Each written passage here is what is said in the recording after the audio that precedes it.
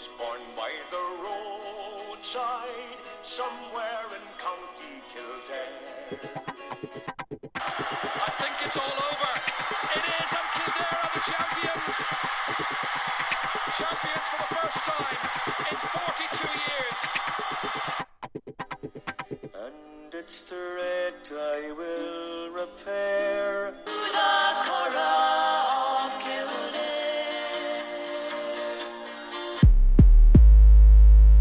Kildare Speaks with Fia Rua. Hello and welcome to episode number 10. Can't believe we've got this far. We're going to go to 100, lads. I can feel it. We'll be at 100 by Christmas. Well, near enough anyway. I'm Fia Rua.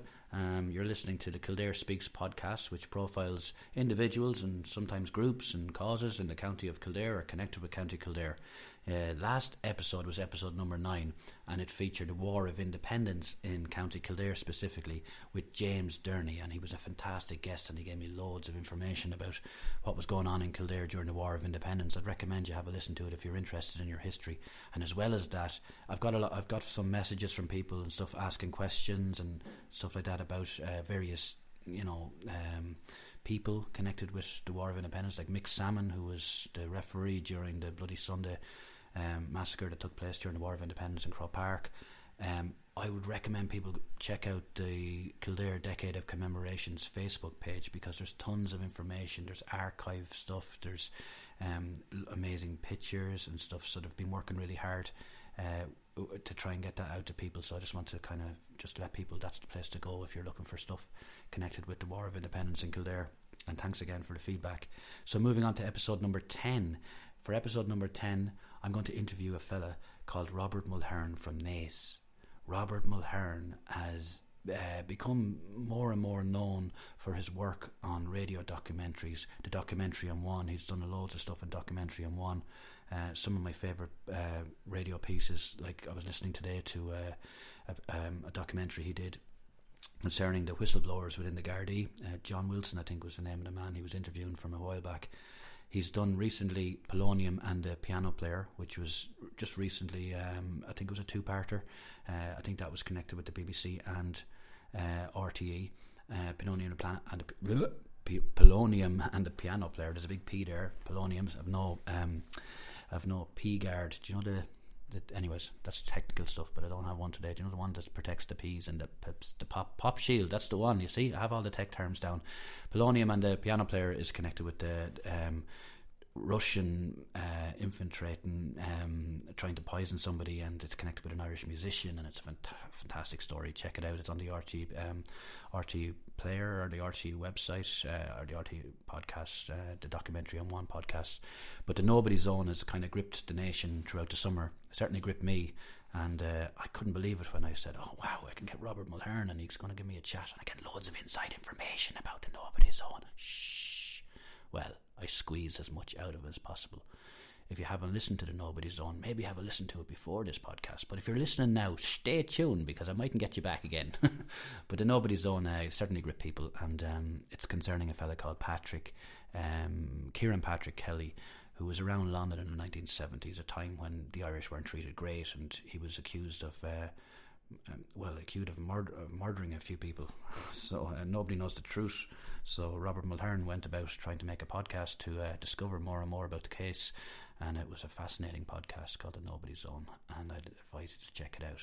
So here's episode 10 of Kildare Speaks, Robert Mulhearn, and thanks to Kildare County Council. Enjoy, folks. Hello, Robert. How are you today? Hi, Owen. I'm good, thank you. And listen, thanks very much for inviting me onto your show. No problem, Robert. You're in London, is that right? Crystal Palace in southeast London. I'm just sitting with a cup of coffee now and looking out onto some green actually at the back of the house, which is great. We're in just by the park there in Crystal Palace. So, and is Boris Johnson letting you out of the house? He is bits and pieces, and but to be honest, we wouldn't be going too far between the house and the park and the shop. Yeah. Have you been at home in Kildare since the lockdown or since the COVID business? I had to come back for a job for Sky that brought me into Dublin in August. So was there for a bit, and then I was there kind of long enough so it was safe to go down to Naas, see me mum and dad. Yeah, That was the yeah. first time I've seen them Since March, February. Yeah.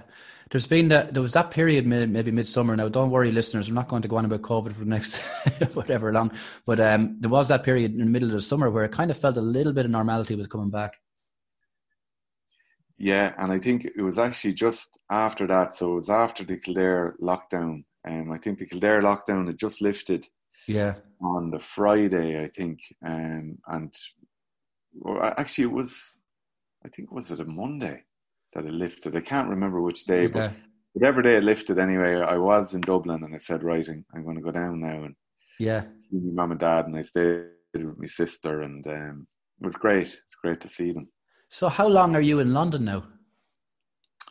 I'm 13 years in London now. I came on the 1st of April 2008 for 3 months to cover a girl who was on maternity leave in the Irish Post newspaper. And that was it.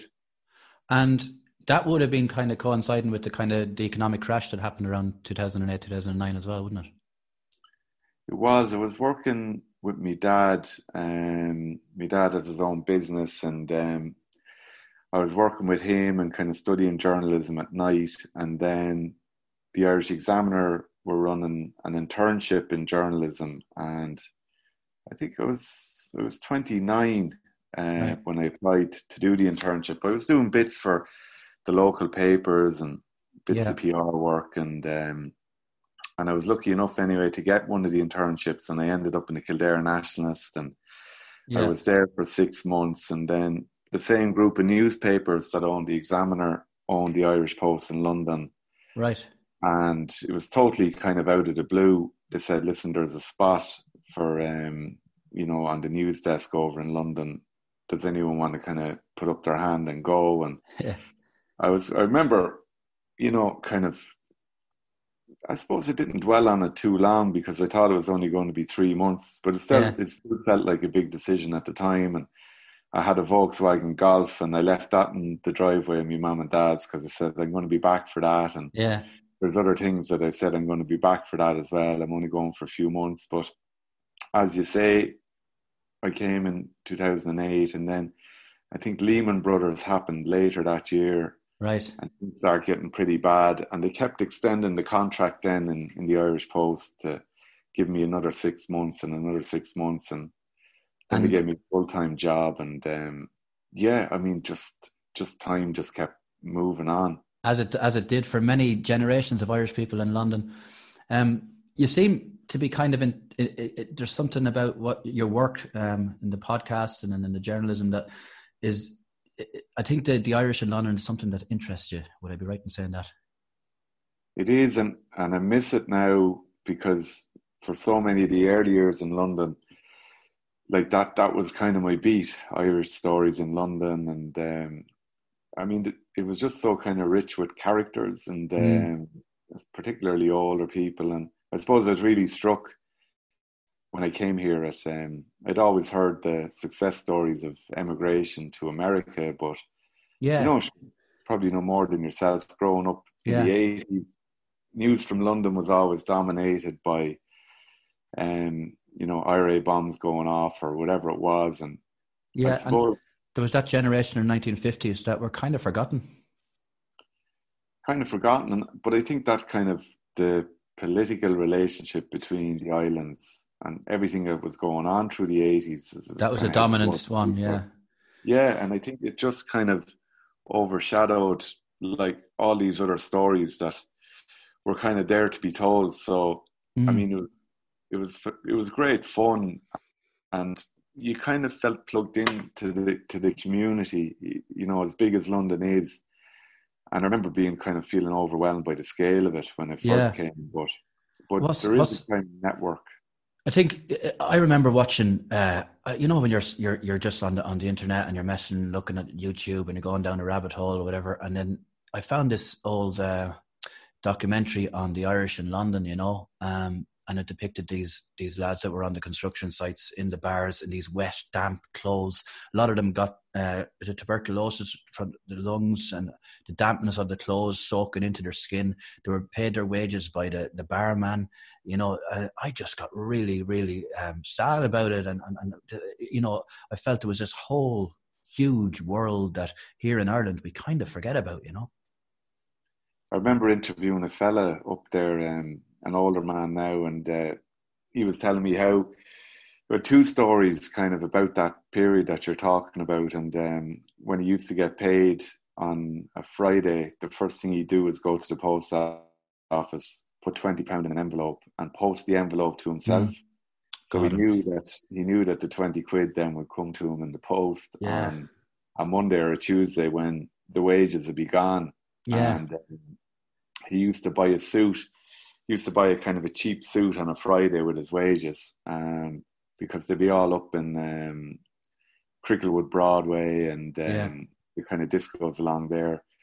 Wear the suit for the weekend and then turn up on Monday morning onto the trucks in the same suit, you know. Yeah. Do a full week's work in the same suit on the jackhammer, kind of up in the tunnels in Maidstone. They could be anywhere. By Friday, the suit would be worn out. Good and man. wages paid again, and Crazy. Buy himself another suit again. And I mean, but the thing about it was that there was the stereotype of the lads in London are doing well, so they couldn't be coming home to show their family the true story. You know, they had to stay over there, send a bit of money over there, come home at Christmas and pretend you're loaded. You know, there was a lot of stigma attached to that world as well. Yeah, no, absolutely. And I mean, I suppose there's so many, like my Uncle Jimmy was over here kind of working, and you know, I remember. I don't think there's any family in the country that, like, you know, without some member that had to emigrate between the 1950s and the 1980s. Yeah, I think you kind of took the words out of my mouth there, because I remember chatting to a man and he was saying, you know, every house on the street there was someone in London. Yes, yeah. That house, you know? Yeah. So, like, that brings us nicely on to a subject, Mr. Kieran Patrick Kelly. Sure. The soundtrack of my lockdown during the summer, I was painting the house here in Westmeath, and I don't own this house in case the taxman's after me. I'm renting here in Westmeath, and I was painting the house, and I had the serial killer podcast on the Nobody Zone, which you've done brilliantly.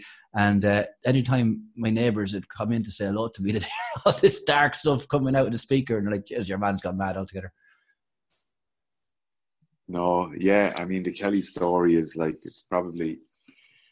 I've probably never kind of come across another story like it, I suppose. I mean, it's kind of been a story that I've been working on since 2015, and there's still more to come on it, actually. Yeah, I hear there's 2 more new episodes coming.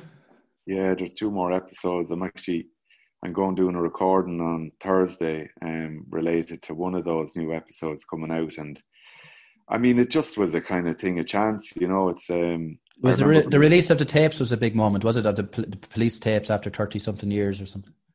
Yeah, well, I mean, to try and get those tapes off the police, and I suppose just for your listeners, it was, you know. I think Robert, we'll just go with maybe no spoiler alerts, because I think I think if anybody hasn't heard the podcast, go and listen to it now, and then come back and listen to the rest of this podcast. Is that okay with you?